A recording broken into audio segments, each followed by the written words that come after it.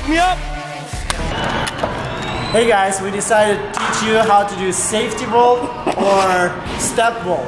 So if you learn it, you can go to the next level, especially in Ambition Parkour Gym. So you need to learn 7 vaults. 7 vaults, yeah. 7 beginner vaults. And after you go to the next level. So we decided to help you, and when you will be in the class with us, so you know what you need to practice with safety vault. Why it's safety? Because you have to use your foot first and after your hand. You're placing your wrist before your foot, then you're putting lots of impact on your wrist. So what you want to do is you want to jump, and you want to place your foot on top of the block before your hand is placed.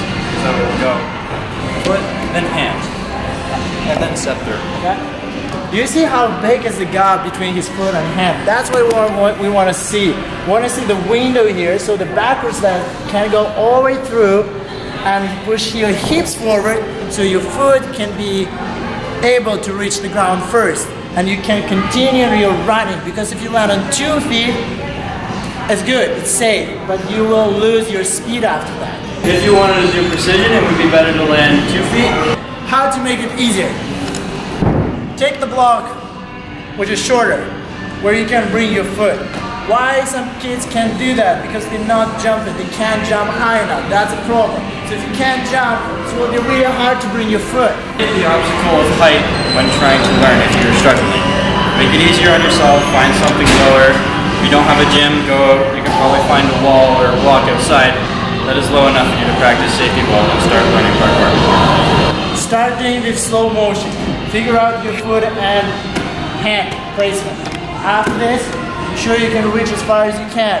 If the block is really wide, you can sit down to understand the hip driving forward and step out.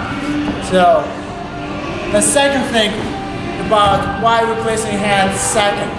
What if the obstacle is wide and you will place your hand first and foot? You don't have enough space now to jump. You can't jump from your hand. But if you place your foot first, you can lean forward and it will be much easier to step over the obstacle.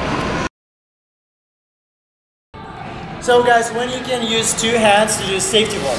When the obstacle is too high or you're on the wall, that's when we're using 2 hands. So you want to do front support first and after place your foot and do safety vault. So let's see Coach Ryan. Front support, step, boom. Get over the high obstacles, that's what will make your life easier. So stay with us and watch our next video.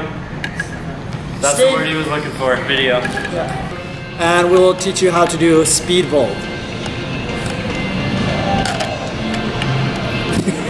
If you'd like you to learn more, we will be glad to help you in our Ambition Gym. I'm a bad man.